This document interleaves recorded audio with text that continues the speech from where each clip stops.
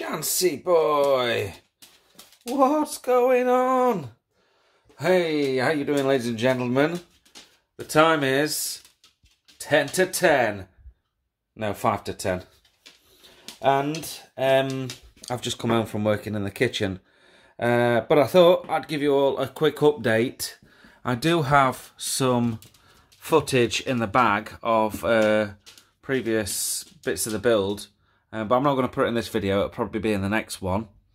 But I'm going to give you a quick rundown of what we've done. So we've taken this giant lintel out, I've got some footage of that. I had to smash a scaffolding pole up through the ceiling to get this bad boy down. So you'll have to wait for the next video to see why. And then in the kitchen, there was a huge lintel across here as well, and a huge lintel across there. And as you can see, evidence of scaffolding pole damage between both of them. So I used the same technique to get these down, and this one up here I think weighed close to 400 kilograms, so it was quite a difficult thing to get maneuvered out of the way. So into the porch section, which is now going to be part of the kitchen. Hey, oh Reginald, it's little Reggie. Oh, you brought me a bowl, my friend. Yeah, this down here is going to be utility. This side here and all of this looks quite big, doesn't it, from this angle? All of this is going to be kitchen. This wall's going. That was the outside wall of the building. So you can see how tiny our kitchen was and now how big it's going to be. Upstairs we've got lavatory plumbed in. We've got bath plumbed in. We've got shower plumbed in. No, we don't have bath plumbed in yet. Bath's coming through that hole there onto here. And then all of the services are going to be in the utility room on the wall. We're on the boundary, so we can't put them on the outside because they'll basically be over our boundary line. So they're inside, but they're all going to be kind of boxed in, but accessible. And we've got an air admittance valve on the top there to prevent any smells leaking into the building, but it allows air to go in to prevent any siphons and whatnot in the soil pipes. Temporary toilet there downstairs, which is what we had while we demolished the flooring upstairs. I'll just take you around the corner and show you that the external wall of the building is completely gone. That's just the internal brickwork here, and then this is staying because it's where the lintel's sitting on. You can just make out there, I haven't got any lights over here, you can just make out a bit of brickwork and the outside wall. So let's go around this way. This will be blocked off eventually, and I'll be standing here. I would be in a downstairs shower room, which we're going to use to wash the dogs. Oh, there's the little dodgy toilet. Porch, we need to plasterboard this roof. I need to fix these joists to the steel and put some noggins in. Need to just plasterboard the whole doors and windows and whatever else. This wall just needs plasterboarding. This wall needs removing to this cast in place padstone. So we're going to be coming down about 1.5 bricks. And then the staircase here will then open up.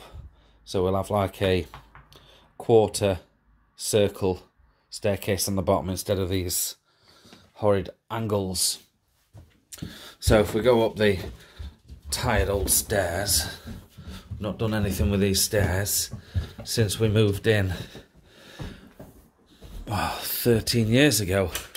I'll turn the lights on so you can see that the bathroom wall would have been there, the external wall would have been there, this would have been the toilet where this light bulb is, the bath and everything was in here. You can see where I've ripped all the tiles off the wall. So new floorboards in. Hello. If I take a look, this is the main bedroom, or it will be, and the new flooring over all this section here stops at this wall. So what we're going to do in Dominic's bedroom, he's having this piece of flooring here, so the floor's at a slightly different level because we've had to go over the steel there. So these floors are, the level change is going to happen behind a stud wall, so it'll not be a problem.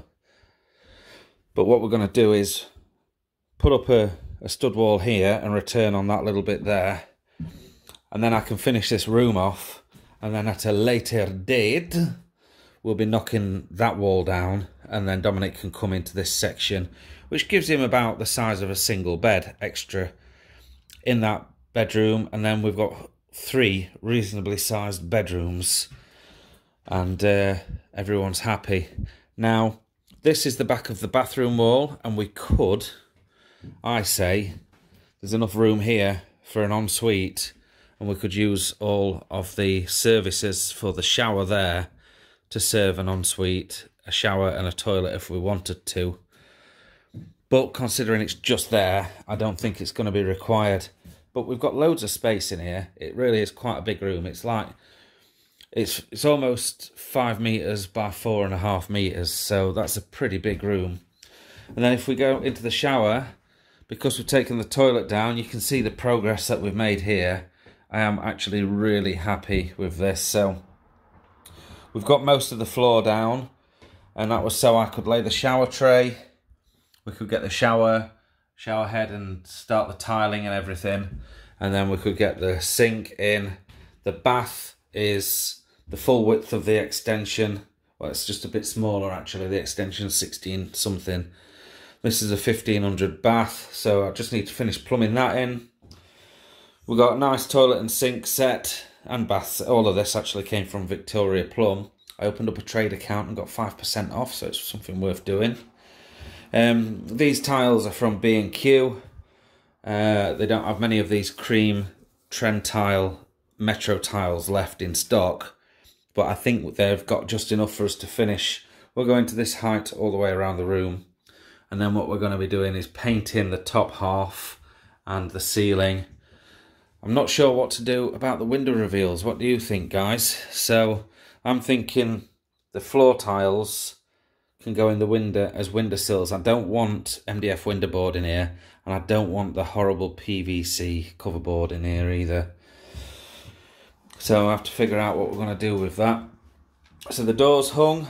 I've just got to finish this tiling up here to where the threshold's going to be, and we've got to finish a door frame on this wall, so we've just got a temporary little lock while we use it. And then I've got to plasterboard this section, which is kind of cut out from the wall. That's the old external wall of the building. This is the internal wall that carries a steel and the stringers for the staircase, as you'll see just there. So the crack is, we send all our services through here. You see there's a gas pipe there, some electric cables coming through here. There's the shower cable, for instance. And then all this can sit behind that wall there and not be a problem. I've been today and bought some downlights. So I've got some fire-rated IP65 dimmable downlights to go into the bathroom. Reggie's sniffing a shower. The bath connector there, that's the waste connector that needs to go under the bath. But yeah, as I was saying, dimmable lights in here so we can have a bit of mood lighting when the when it takes our fancy, shall we say. And the bathroom and toilet suite now is around 4 times the size of what we had before, which, honestly, it's like being on holiday with the walk-in shower rather than stepping into a bath. Oh, it's so good. And yeah, I can't take you outside and show you anything out there because it's night time, I'm afraid, so it's a little bit dark. So what I want to do is, yeah, I've got no shirt on, so I'll not do the full frontal. I'll say that's it for this vlog, I think. Before I do go, I would just like to briefly apologise to Rob and Amanda. To Rob for not doing more videos, of course, and to Amanda for being so shit at getting in touch with her.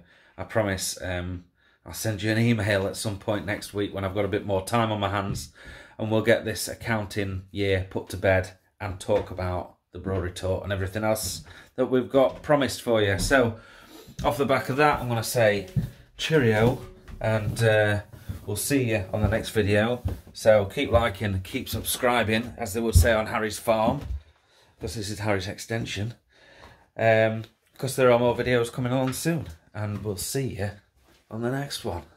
Cheers.